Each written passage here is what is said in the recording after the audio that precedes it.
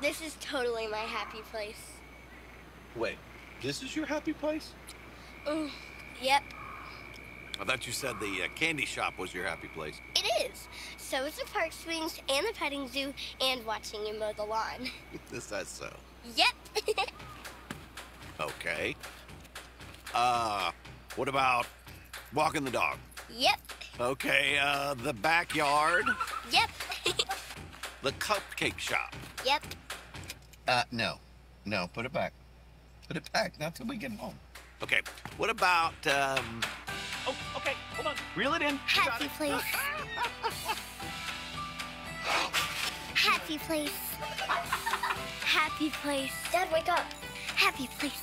Happy place. Happy place. Happy place. Happy place.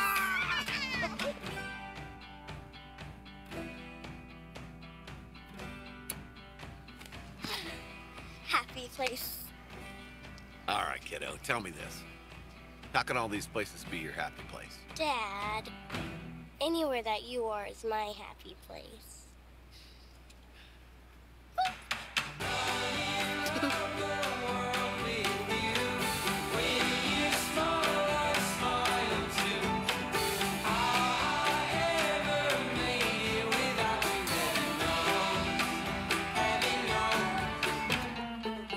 Stop. Stop. Okay, put it back. Now put your seatbelt on. Amen. Well, good morning. If you would turn in your Bibles to Deuteronomy chapter 1, we're going to talk about camping and how our Father in heaven literally created a campground. Maybe you wouldn't have thought it as much of as a campground in the book of Exodus, and we find working in Leviticus and Deuteronomy. In fact, I challenge you as you read when Moses' journey, I would challenge you to read it as a space where literally God was creating a campground for his people because he wanted his children to camp out with him. But before we do that, I want to just kind of introduce you to someone that a lot of you guys probably had heard me being praying about. In fact, for almost quite a few months, we were literally believing for life and in a space where the enemy was attacking. And that was my son, Nathan, and he is here today. Nathan, would you please come up here right now? Come on up here, Nate.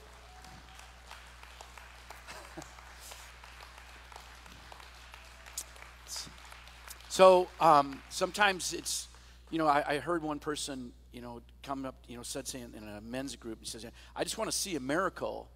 Well, you're looking at one. Yeah, you're looking. So, all of you guys, if you could just, what we're really doing is I'm trying to help him write his testimony. And then one day soon he's going to be up here doing this and sharing his testimony, because I really believe the Bible says, remember we talk about the blood of the Lamb and the word of our testimony. You can't tell he was even in an accident. You can't tell that he had open brain surgery. You can't tell any of it because God is so, he's our Father in heaven. Thank you, Nathan, for coming. Thank you for coming up here. Love you, buddy. Give him a hand. Amen.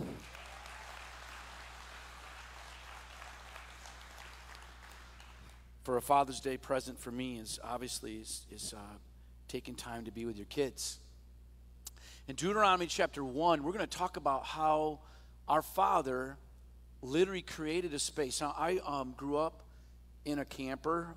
We would camp up at Brower Park, Big Bend Park, Little Whitefish Lake, and my whole life I grew up in the space of camping on the weekends.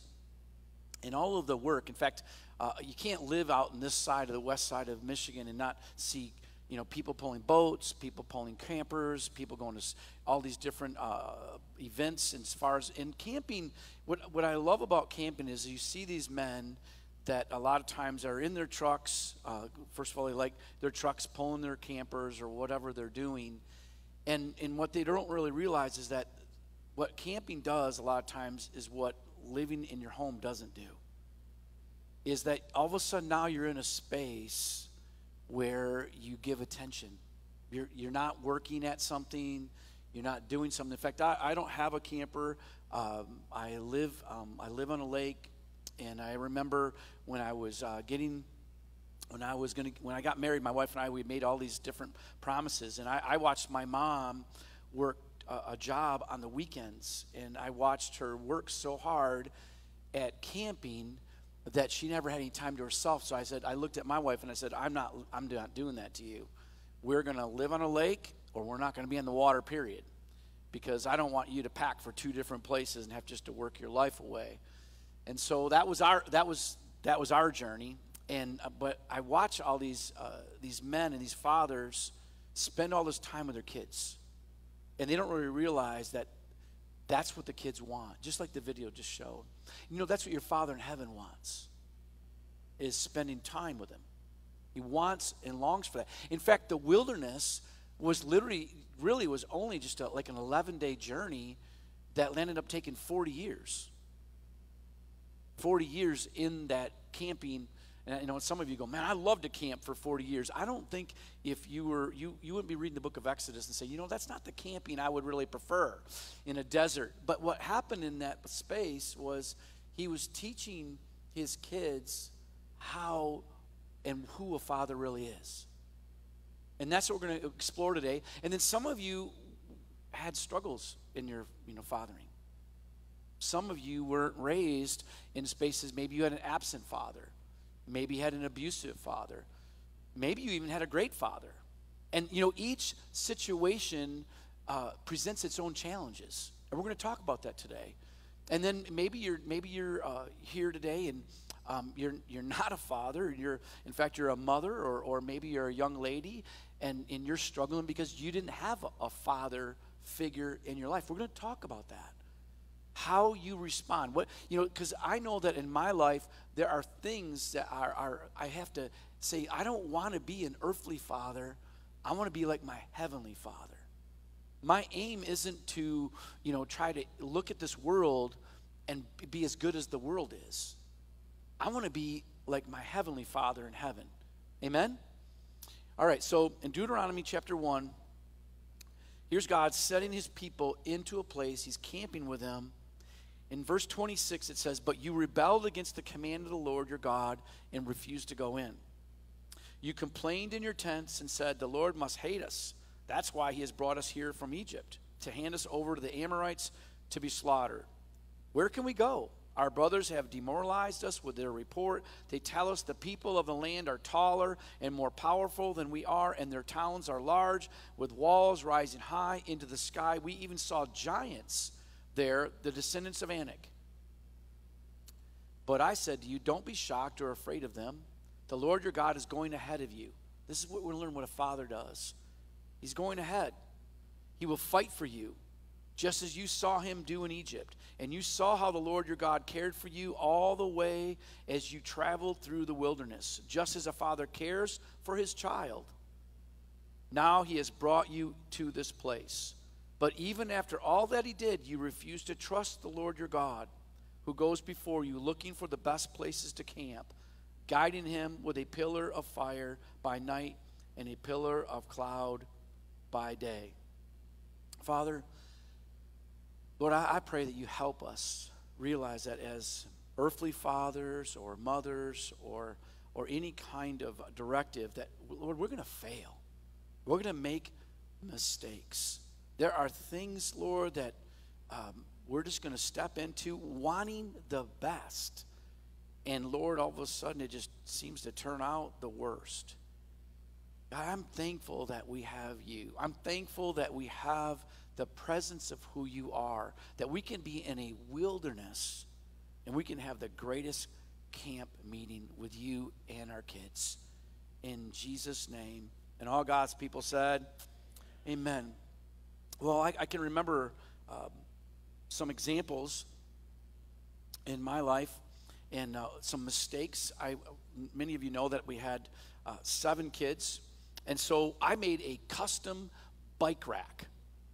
A custom bike rack, which means it telescoped up and it would hold 3 bikes, or 4 bikes on the top and 5 bikes on the bottom, and it would still haul a boat behind it. So I still had a hitch, and I remember when we had I bought a motorhome at the time bought a used motorhome because it was the best way to travel. We would take the motorhome to Menards because we had 9 people. How many vehicles hold 9 people? So we'd take the camper. That was before gas was $3.60. All right? But we'd take the camper. And I remember one journey we went up north. I don't remember where we were going specifically, what lake we went to. But we took the bikes and we took the ski boat with us. And we were in our journey, and all of a sudden, the kids all have, and the mother has a desire inside of them. And they saw a strawberry, like some strawberries on the side of the road or off the highway. And we're driving. I'm hauling 9 bikes and a boat behind me with a motorhome, and I'm in, right? So I got a long passage to go through, and the wife goes, I'd like some strawberries. And the kids go, yeah, I want some strawberries. I want some strawberries too. So I'm me being the pleaser that I am, not in the person who doesn't think, all right? So all of a sudden we verge off, get the exit off, and we're going to go get these strawberries. And then, and we take this corner, and then here's the place. There's no place to turn around. So I try to do a U-turn in the road, okay? I don't have an off-road 4-wheel drive here. I just have a big old, so anyway, what happens is I do this, as well as I do, when you get off the road, there's slopes and there's valleys and stuff, and the camper, all of a sudden, the back end of it, which sits way off the tires, all of a sudden gets hung up on the hitch. So now I have the boat in the road, the camper in the road, my butt in. So I, like every great man is I have pride issues. Any man have pride issues?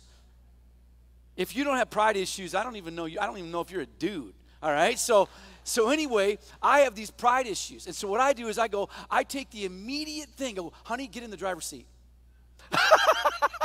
It's exactly what I did. She didn't even know why. She thought she was going to be part of the solution. I'm thinking, I don't want to be known like I was the idiot driving in this spot.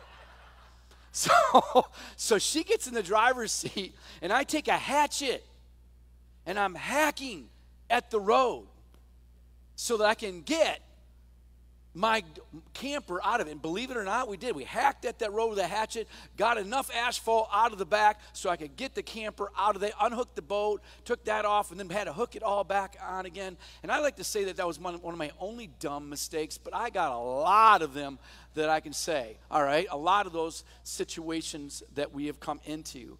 And a lot of those come, you guys, because I want to please.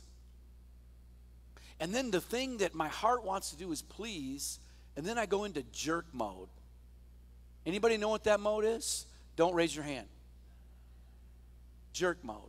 All of a sudden I get insecure. I feel stupid. I wanted this to turn out to be a strawberry haven moment, and it turned into being, the day where I'm upset, kids are upset. All the kids are like shut down. They're going over there. I can't believe Dad is losing it over some strawberries. And then, and the bottom line is that this is what God's people were doing in the desert. They were losing it. And not believing that God had a plan, that he was already before them. Our Father knows the day before you step into it. He knows the area that you're going to. He knows the job that you don't even know you even are looking for yet today. He knows what's going to happen when you're still struggling as a parent. He knows what you're going to be like as a grandparent.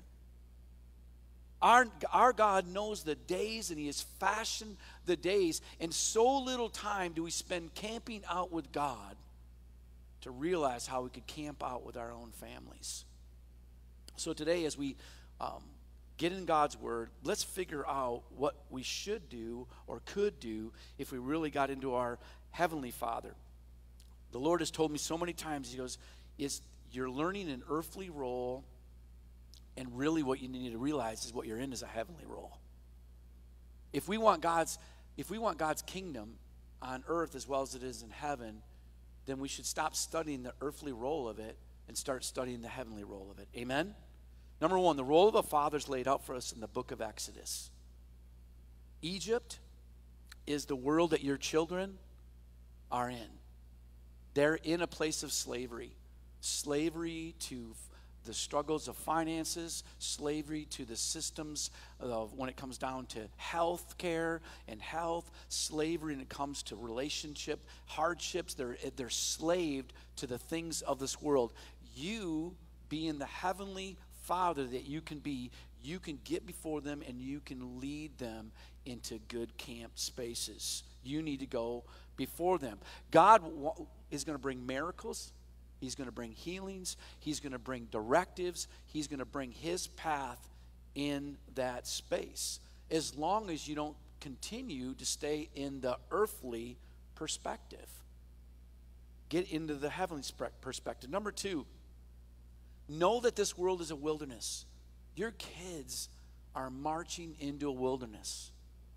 And sometimes they're acting like they're know-it-alls. Sometimes they're especially in those teenage years, and they just know what they're going to do and how they're going to get there. You need to realize that it's a wilderness. Don't respond to the space of their the way they're acting. Our Heavenly Father didn't change who he was because of God's people acting out the way they did. He still went before them. Know that your prayers make a difference. Your encouragement makes a difference. Your counsel, your boundaries. You need to create boundaries for your kids. Your consequences.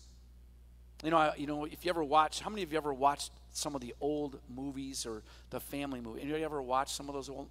And probably hardly any of you guys do, right?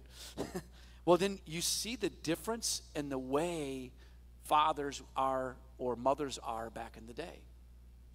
The way I was raised and the way, and I don't even know if there was a schooling on it, but the point of it is that they were trying to break a child.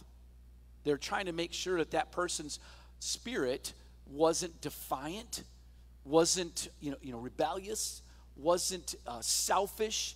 They were trying to break. Now, how they did it, they weren't trained in how they do it. So today, instead of doing that, instead of going over there and helping a child realize, look, you need to have a broken heart in the space of going, come to your God, not with, hey, I know it all and I got it all together. My kids don't know it all. Their dad doesn't know it all. Amen? But yet today, we have this struggle with having a relationship with our Father in heaven, because we have a struggle with our earthly children having a relationship with their earthly father. Discipline's out the window. Boundaries, consequences. Everybody's a winner. Everybody's doing it right. And you don't really realize that in Isaiah chapter 66, God says, what could we really do that would impress God? Honestly, it's not about whether my children can impress me, because that doesn't matter. What really matters is that their heart is mending and being shaped by a Heavenly Father. And that there are things that my children are going to do better than I ever could. As long as they don't try to be like Dad. Try to be me. They need to be who they are in Christ. And many times where people are trying, they go, well, that's a good model. That's cool. That's a good model. But if that model should be, I'm trying to be what God's called me to be. I'll never forget, there was a person that was trying to be a builder. And, God had called me to be a builder. Not because I'm smart, not because I really knew what I was doing. It's because that's what God asked me to do. And so they see me succeed in it. And so they go, well, I mean, in actuality, they're a smarter person than I am. Academically, this person was smarter than I am. And so they thought, well, if he can do it, I can do it. They weren't being what God had asked them to be. They were seeing what somebody else could succeed at being. You're going to be the greatest success in God if you're exactly what God's asked you to be. But if you're trying to be something or someone that you're not to be, you're going to struggle through this world, because you're literally pulling against what God called you to be. And so now we have a world today is all of a sudden a young lady struggling being a female, all of a sudden I'm going to be a cat? Because instead of helping them realize, look, we're all in a struggle. I'm in a struggle. You're in a struggle. I'm in a wilderness. So if I'm in a wilderness, I know that by design, I'm going to struggle finding my way. I need help. I need a father in heaven to help me in this wilderness. I need some earthly father that talk like and act like their heavenly father to help me in this wilderness. What I don't need is a bunch of people going over there and throwing fingers and pointing at everybody else that's in the wilderness who's really struggling to find their way because they don't have a heavenly example. Point number 3, your involvement in their life is helping them know where to camp. Your involvement in their life is helping them know where to camp. In Deuteronomy chapter 1, verse 31 says, "And you saw how the Lord your God cared for you all along the way as you traveled through the wilderness. Just as your father cares for his child, now he has brought you to this place. But even after all that he did, you refused to trust the Lord your God, who goes before you, looking for the best places to camp, guiding you with a pillar of fire by night and a pillar of cloud by day." Some of you have no idea how to have a relationship with a heavenly Father. You have no idea. And you're struggling, working through this wilderness, going throughout life, all on your own. You come to church. You even get in your Bible, but your perspective is, I'm not good enough. I need to be good, because maybe as a child you thought, well, if I'm just good enough, my daddy will love me. That's not the perspective. Your Father loves you whether you've done anything or everything. You don't understand the Heavenly Father perspective. Number 4, the father role is to assist a child to trust you so that they will learn to trust their Heavenly Father. Earthly fathers, your role is to help a child trust you. That's your role. In Ephesians chapter 6, children, obey your parents in the Lord, that is, accept their guidance and discipline as representatives, for this is right. For obedience teaches wisdom and self-discipline. Honor, esteem, value is precious. Your father and your mother, and be respectful to them. This is the first commandment with a promise, so that it may be well with you and that you may have a long life on this earth. And fathers, I've done this wrong. Do not provoke your child to anger. Do not exasperate them to the point of resentment with demands that are trivial or unreasonable or humiliating or abusive, nor by showing favoritism or indifference to any of them, but bring them up tenderly with loving kindness in the discipline and instruction of the Lord. Point number 5, don't get caught in the trap of condemnation. Trying to make, this is for you fathers right now, you men, don't get caught up in the trap of condemnation, trying to make up for things of the past. This is where Jesus shines. Many years ago, there was a young man that was in the praise team. I had no idea that he was an absentee father. I didn't even know he was a father. And he had given his life to Jesus.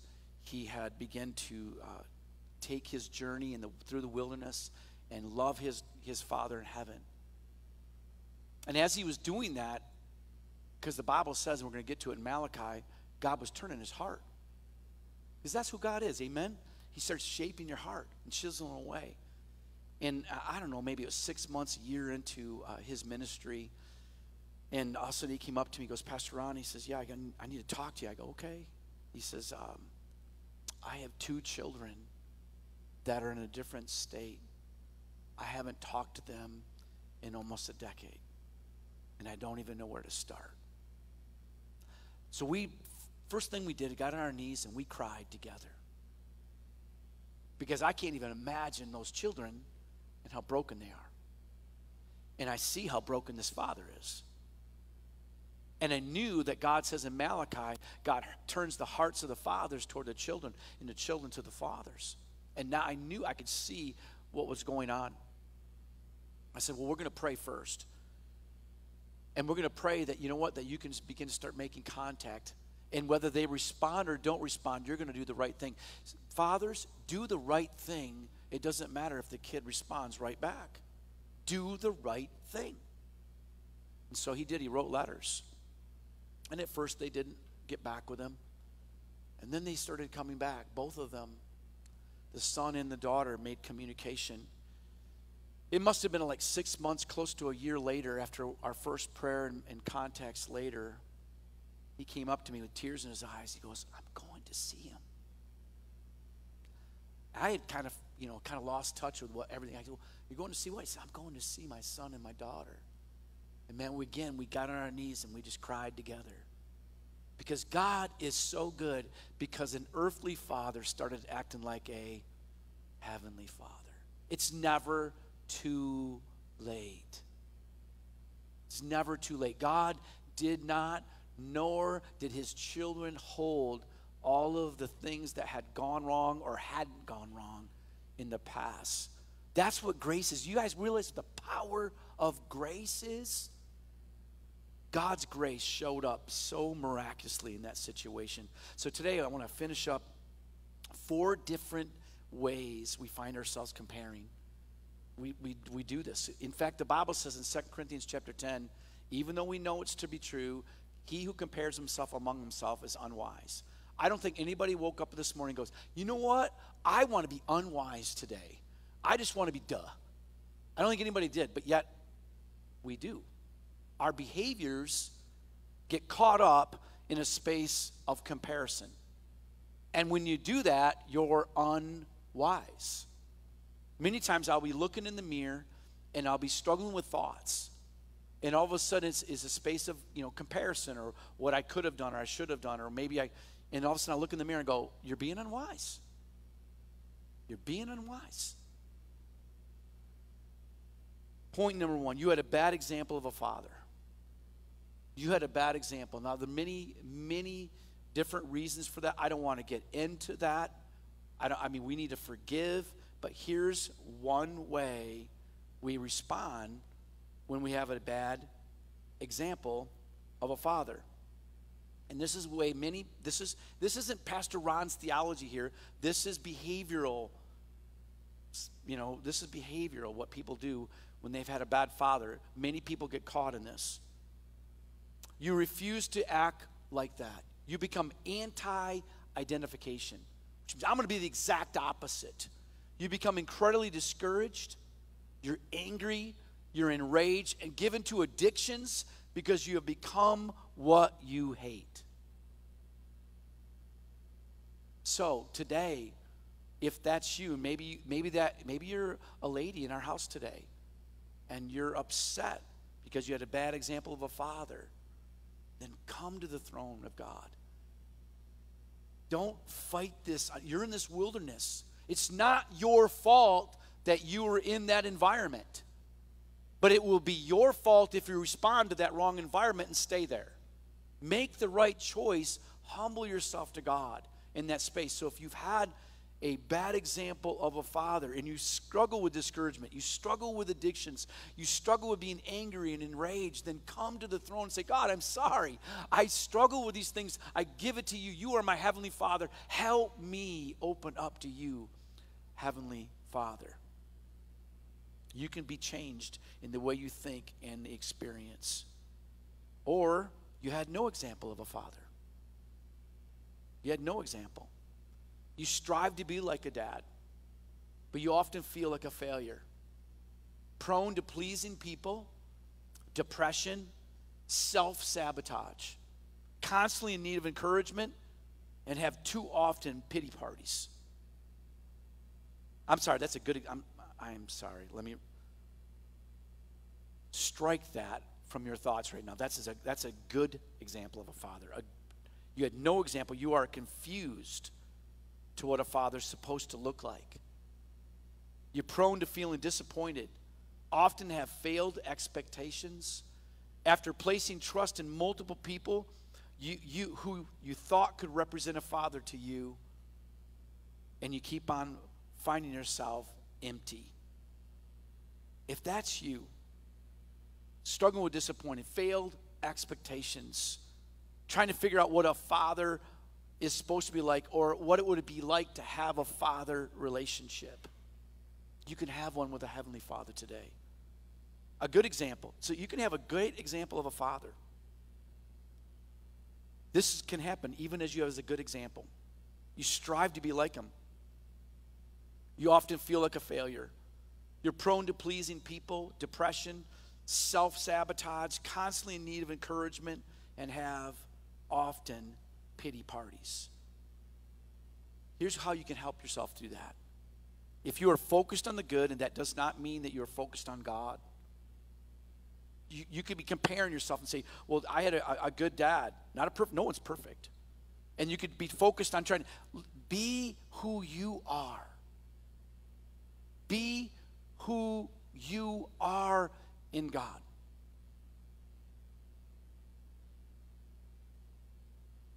Or maybe you're in need of a fatherly example. This is a point for single moms out there too. Those who don't have a father for their children, who are at a loss what to do for their kids. God is always wanting to send a message that he has not left. He's never left us. He's never forsaken us. But remember, God is spirit. And those who love him must worship him in spirit and in truth. And I'll never forget, one of the things that when I first got saved, Jesus is talking to his disciples and he's hanging out with them. You might say like Moses, he's camping out with them and they're learning from his mannerisms. They're learning he's a healer, he's a teacher, he's a counselor, he's full of hope. He has this relationship with the Heavenly Father that they don't really understand. He understands things they don't even know why. He was raised as a carpenter, yet he knows how to fish better than they do. Put your net on that side. And so they're seeing all these things. He walks on water. I mean, the things that they're seeing Jesus do. And so they love him. Such a relationship. And so Jesus one day walks into the city.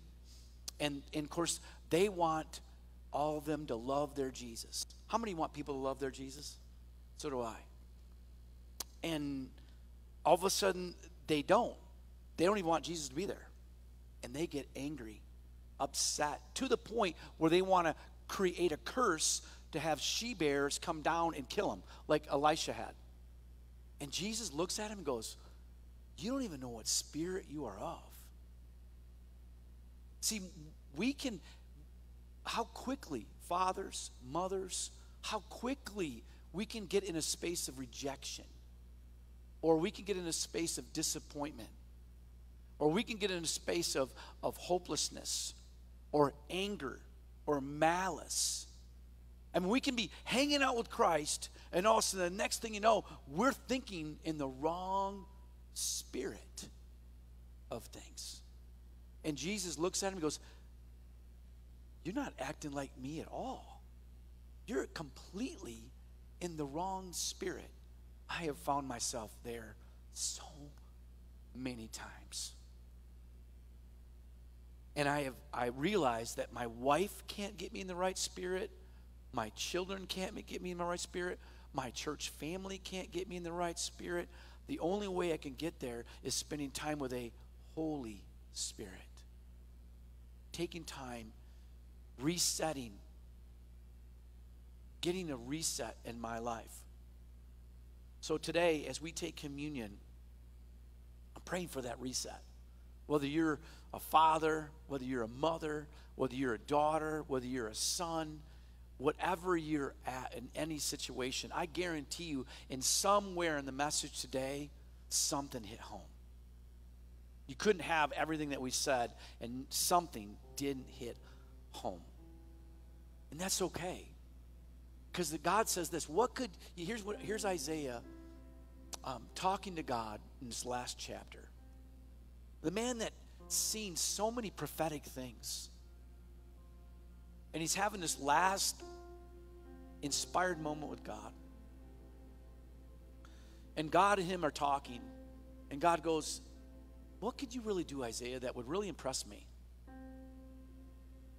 And to be honest with you, my kids all impress me, yet they probably think they don't. But they all do. They all got such great gifts. They excel in areas I don't. And that doesn't intimidate me. It totally excites me to see who they are in Christ. And yet many times, I don't care how old they can be 40 years old and they still want their father's acceptance. Doesn't matter how that is. We literally are born inside of us to want a father's acceptance. But that's meant to go to him, where it's pure. Our Heavenly Father. He calls us accepted. He calls us adopted. He calls us his own. Amen? That's who he calls us. And so as we take communion, it's because of what Jesus did. That blood or that juice we drink, and that body or that bread, that cracker, that Jesus and his body was broke so that you could have an acceptable moment camping with your Heavenly Father. That's all he wants. Just as you are, and as you're, whether you're, I have no idea what a walking some more is, but anyway, so as you're having your walking some more, or you're having your moment, if the tears come today because you didn't have a fatherly situation, I know that my father, my dad, his dad died at 52, I believe, years old. And I know he missed him. And I know that it broke him. And I know that has a space of shaping what ifs in his life. And sometimes what happens is when things in the wilderness happen that are hurtful, harmful, we can get indifferent. We can get angry. We can become literally disappointed. We can have all kinds of wrong spiritual spaces of direction. Your Heavenly Father has only one desire for you. Look unto him who is the author and the finisher of who you are. I can say over and over to my own kids, you know what? I know I failed you. And I'm okay realizing that because I'm forgiven. I also know that I have changed, that I'm a better dad and a better grandfather than I've ever been. I also know there's a lot more room to grow. That excites me. I'm excited to be a better father in the future, a better grandfather. I'm truly sorry for my kids and my grandkids that I had to deal with some of my shortcomings. But I'm going to aim at a Heavenly Father. I'm going to take communion. I'm going to camp out with a holy, awesome Father in heaven who's going to teach me his ways. And literally live and move and have his way through my life so that I don't act. The other day, I'm not a fisherman. You'll know that I don't catch nothing. But anyway, I was out hanging out at the lake this week and just my time with God. And I was realizing, I'm reading this book right now. It's a Christian novel. And it basically talks about this romance you can have with your wife. And that as Jesus is to his bride, so is a husband to his wife. And I'm sitting there realizing my fallacies. And I've learned this about God. People of God, every time I've given something to God, it always gets worse before it gets better. When you give something to God, it's going to get, why? You say, well, why does that happen? Because you're not dead yet. You came to him wounded. And God wants you to be dead to that hurt and that frustration. He wants you to let go of all of it so that you surrender it, and then it's all him that rises up. And some of us, we're just like, we really struggle a long ways. Communion is a death to yourself and living to him. Would you rise up right now? Stand up. Father, I pray your Spirit, I pray your hand upon this house. I pray right now as we take communion, Lord, I even think of Nova, who's part of our church family, who's going through some real physical struggles. God, Daddy, be in that home right now. Others, Lord, that we're struggling right now in this moment where we have reflection of time. Absentee father, abusive father, maybe a great father, whatever it might be. Lord Jesus, you are a perfect example of a relationship with a heavenly Father. You lived on this earth and you reached out to a heavenly dad. You were God incarnate, and yet you still reached out to a heavenly Father. God, I pray that everyone in this house, that we would not be hindered. We would not hinder our life. Shame wouldn't have a place. Past wouldn't have a place. God, I pray we come to you broken and contrite, not with everything that we've tried to be, but God, we just come to you. Even as Adam and Eve came here naked, nothing came in this. God, I pray that we could come to you that way. I ask that you would move in this communion time with you, that you'd heal. I pray that there would be healing that would go on in men and women's lives. I pray that we would walk out of this house different. I pray that we have new spaces of camping out with you, new tendencies, new intentionality of spending time as we go through this wilderness. You are our Father.